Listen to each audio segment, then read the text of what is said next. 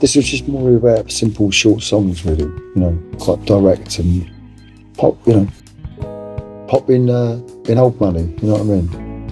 Possibly in an arrogant way, but we thought they could all be singles. You know. What's happened here at all? Yeah.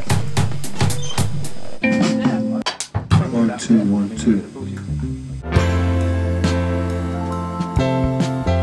2. On Sunset was much more produced, really, I suppose. But I didn't want to do the same thing again, so I kind of made it a bit more about live playing, really, because they're mainly done live, you know. Yeah, I just felt I can't face the sort of thought of the next few months of not doing anything, you know.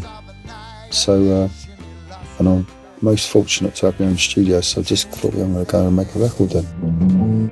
This comes out in May, Fat Pop comes out in May, and then we can't go on the road to promote this. So hopefully, whenever we are allowed out again, we'll have lots of new songs to play. Lots of new albums. Yeah.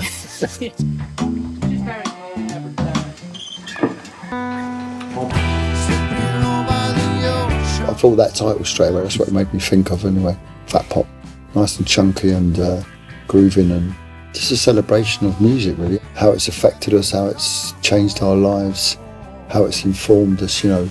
For me personally, I say how music sort of changed me, transformed me, opened my mind, you know. Whether you want to call it pop music, it's just a bit of a generic thing to call it.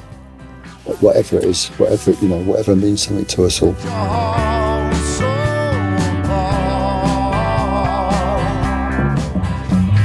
So we've got an awful lot to be grateful to music, really, I think. It's a rap.